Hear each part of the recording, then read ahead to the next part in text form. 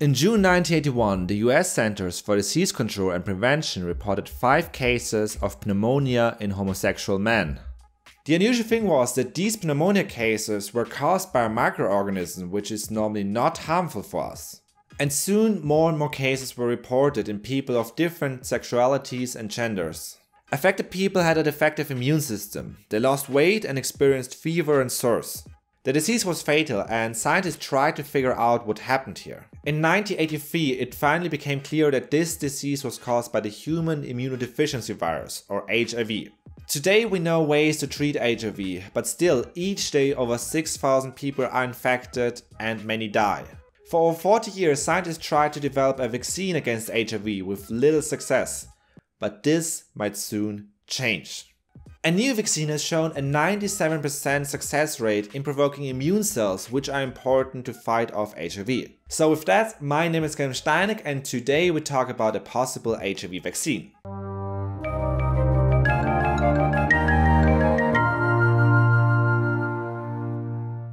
HIV, or the Human Immunodeficiency virus, is a virus which causes the acquired immunodeficiency syndrome, or AIDS.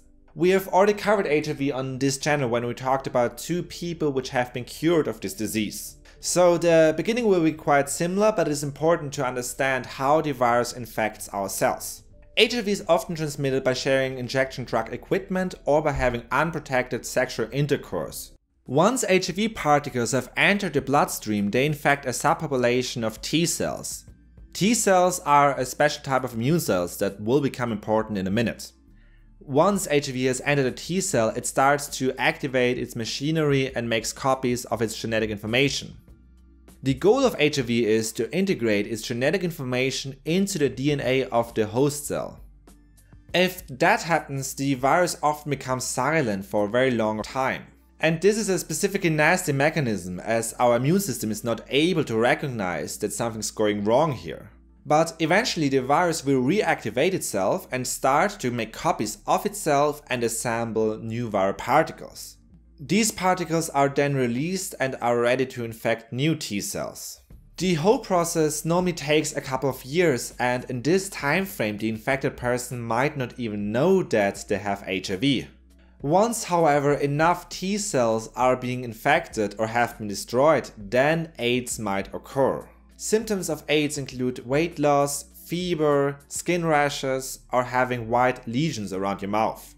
Since the immune system of the patient does not work properly anymore, other microorganisms can now start to infect the patient, which are normally no harm for us. We call these infections opportunistic infections, as they can ultimately lead to the death of the patient. Today there are different treatments to keep the number of active viral particles in the blood of HIV patients very low.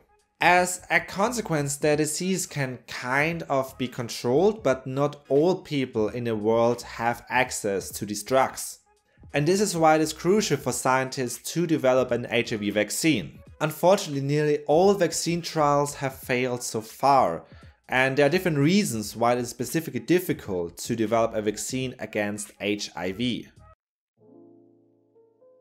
One of the major reasons is how classical vaccines normally work. In classical vaccines, we normally inject inactivated viruses or parts of viruses. Once someone gets vaccinated, his or her immune system starts to recognize the particles and fights them off. And here comes a very important step. A type of immune cells called B cells start to make antibodies against surface proteins. Antibodies are proteins which recognize specific structures called antigens. So in this case, antibodies recognize proteins on the surface of the virus as antigens. After vaccination, some B cells keep producing these antibodies which then float around in the blood and which makes us immune. And this works with most viruses, but not with HIV. Antibodies are often not produced in the first place since surface proteins are not recognized. You see, the surface of HIV is heavily coated by sugars.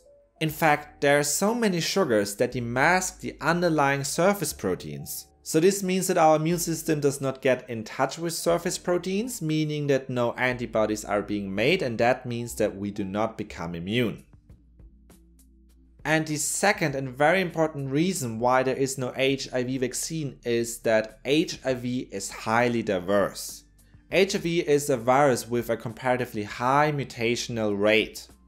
Each time HIV starts to make copies of itself, there's a comparatively high chance that the produced particles are slightly different from the original virus. This means that in the long run, HIV particles within the same patient can become very dissimilar from each other. And this effect is even greater between people, so we can really say that there is not one single type of HIV, but each HIV case is unique. Even if we have a classical HIV vaccine, it will only protect us against certain HIV particles and not all of them.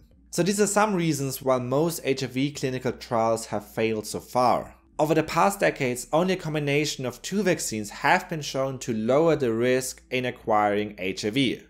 This vaccine combination was developed in 2009 and has shown a 31% reduction in infections. Ultimately, this form of protection also seems to vanish after a year, so that is that. But HIV has one fatal flaw, and we can use that fatal flaw to turn the tables. We've already mentioned that HIV has a high mutational rate, meaning that it changes its appearance in order not to be recognized by the immune system. But HIV cannot mutate everywhere without facing consequences. Some parts of surface proteins are very important for the overall shape of the virus. If these regions are changed, then the overall particle might fall apart. Very dramatic. We say that these regions are conserved, so although HIV mutates very quickly, there are certain parts which stay the same between patients. And this is where the new HIV vaccine comes into play. Over the past years, more and more so-called broadly neutralizing antibodies have been detected in HIV patients. Broadly neutralizing antibodies recognize conserved protein regions on the surface of HIV. So each of these antibodies was analyzed in order to assess where exactly they bind on the virus. And based on this data, antigens could be developed, which are now the key component of this vaccine. But there is one catch. The reason why it took so long for these antibodies to be discovered is that they are very rare. Only 1 out of 1 million B cells is actually able to make these kind of antibodies. Therefore, a new technique called germline targeting had to be implemented. In germline targeting, we deliver our antigens to very specific B cells. And in this case, we are talking about B cells which are able to make broadly neutralizing antibodies. So you might not ask, okay, what are the first results? In a phase 1 clinical trial, 48 healthy individuals were given the vaccine. The vaccine appeared to be safe as no severe side effects were reported, and it also seemed to have the desired effect. In fact, broad neutralizing antibodies were detected in 97% of all participants. So far, we do not know if this vaccine is actually sufficient to protect all of us against HIV, but making these rare antibodies is remarkable. So again, this could become one of the biggest breakthroughs in the history of vaccine research. I mean, I get shivers when I think about it, that's really crazy. Okay, I think I get too excited, but what do you think? What do you think about this technology, and do you think that we can beat HIV in the long run? And let me know in the comment section what other topic I should cover next. Okay, and let's make it quick again. Like if you enjoyed this video, subscribe if you're new here, and hit the bell button in order to stay informed about the latest and greatest discoveries in life sciences. And with that, I'll see ya. If you want to know how 2 people were cured of HIV, click on this video here. If you're interested in the AstraZeneca blood clotting controversy, you might like this video here.